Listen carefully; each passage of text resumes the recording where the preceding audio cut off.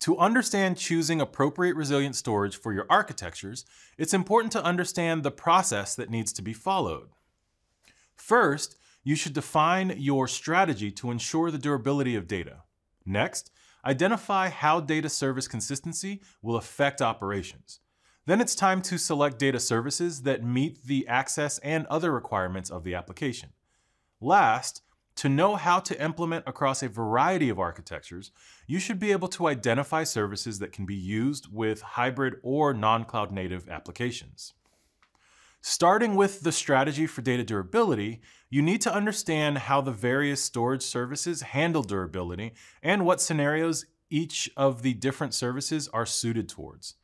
When is it better to use Amazon Elastic Block Store over Amazon EC2 Instance Store? In what circumstances is ephemeral storage ideal? Can Amazon Simple Storage Service and Amazon S3 Glacier be used interchangeably?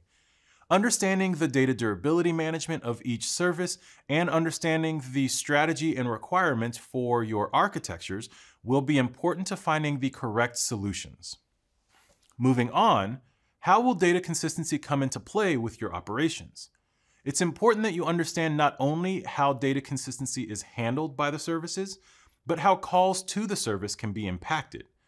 With replication for durability, the calls made and the ways those calls are made can impact the type of data you retrieve. Also, look into the ways you can work with the various consistency scenarios. Look at puts of new data as well as changes to existing data and methods to best access the most recent data. After that comes the selection of data services that will meet the requirements. This area will be where it is incredibly important to understand the functionality of the services, as well as how the access pattern requirements will be impacted by that functionality. Do you have a read-heavy workload, or do you need fast read and write capabilities? Does data need to be accessible by a global user base, or is it limited to a single IP range? Are you working with a lot of small files, or do you need to move larger objects?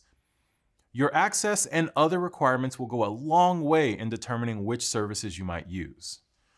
The last area I want to bring up was that you should be able to identify storage services that can be used with hybrid or non-cloud native applications. There are a number of needs that you might be asked to meet, and there's often overlap in the services that can meet those needs.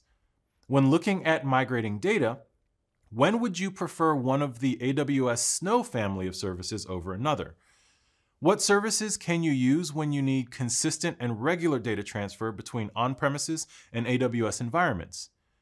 In what scenarios will the various AWS storage gateway solutions be preferred, and what methods do you have for implementing them? While it would be nice to look at architectures that only exist in AWS, that is not the reality for many AWS customers. Just as it's important to understand the needs and select the best storage services for cloud-native environments, it's also important to do the same for all other types of infrastructures. Understand the functionality of the services, see how they fit various use cases, and don't forget that the needs of hybrid environments should also be understood. Until next time.